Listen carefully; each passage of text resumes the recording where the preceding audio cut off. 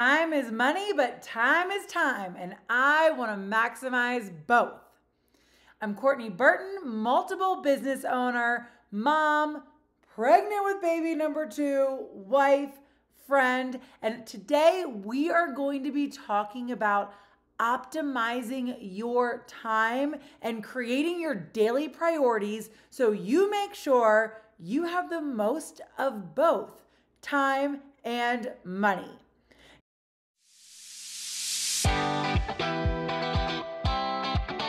Now, I've built up multiple businesses over the last 9 years. And one of the things that I focused on while building my businesses was making sure that I was building a business around my life.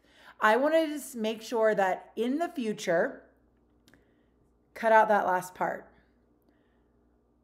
I wanted to set myself up so in the future, which is now, I could choose my own schedule. I could travel for a month at a time if I wanted to, and I could always have 3-day weekends with my family.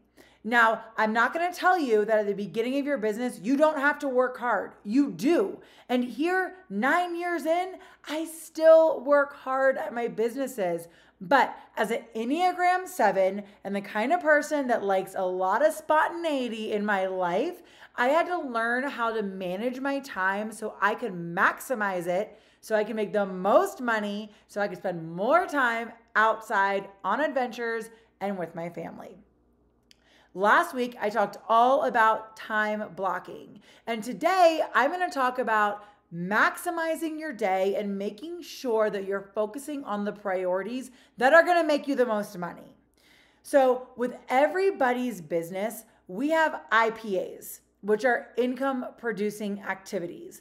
And you're going to hear a lot of people that are going to tell you choose 5 IPAs or choose 3 IPAs per day and make them your non-negotiables. With a lot of my students and clients that I coach to build their own online businesses, courses, and signature programs, I encourage them to choose 3 IPAs for every single one of their work days. I also tell them don't set any on Fridays because Fridays are going to be saved for your Friday finishers. Friday finishers is a concept that I learned from Brendan Bouchard. And it is the concept of any important task that you don't get done throughout the week, you make sure you get them done on Friday before you lay your head on the pillow. Now, how do you determine what your IPAs are for the week?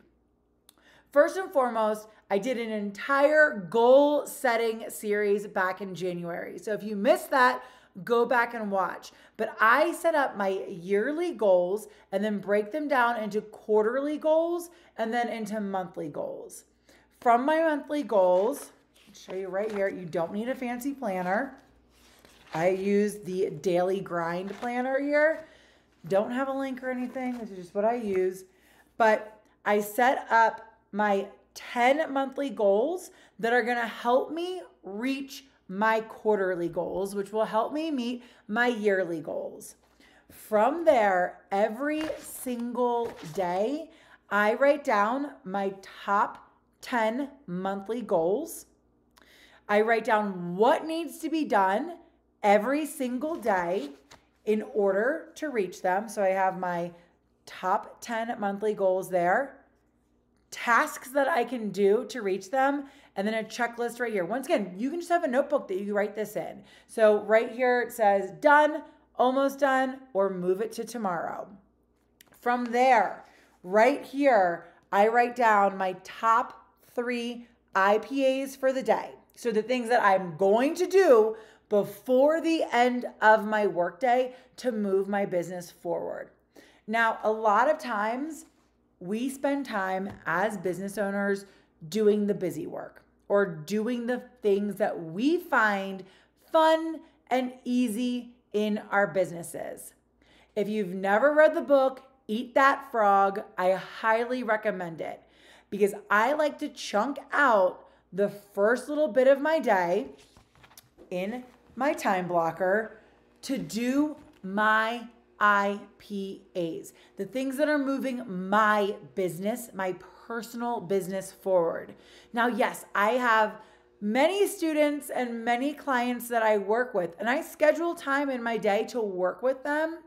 But you always have to make sure that you're doing the business activities that are bringing in new clients or getting more eyes on you. So those things could be making sure you're doing a post on social media or doing outreach, sending a newsletter, even things like, this stuff is fun to me, but creating new free resources on Canva that people can use to sign up for your newsletter list. So the things that you need to be doing in order to move yourself forward towards those monetary goals so that you can build your life and have the 3-day weekends and spend the time with your family and do the things that you want to do.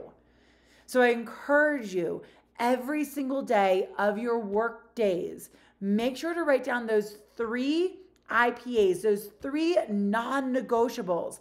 And before you put your head on the pillow at night, make sure they are checked off.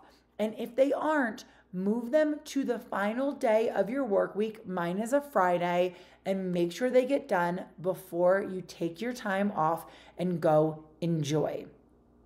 This is how you know you'll be moving your business forward every single week, month, and year. Now, next week, I'm going to be talking about tracking your time and tracking those income producing activities to make sure you are truly maximizing your time and getting the most out of your day, week, and month. Thanks so much for tuning in. Make sure to subscribe, and I'll see you next week.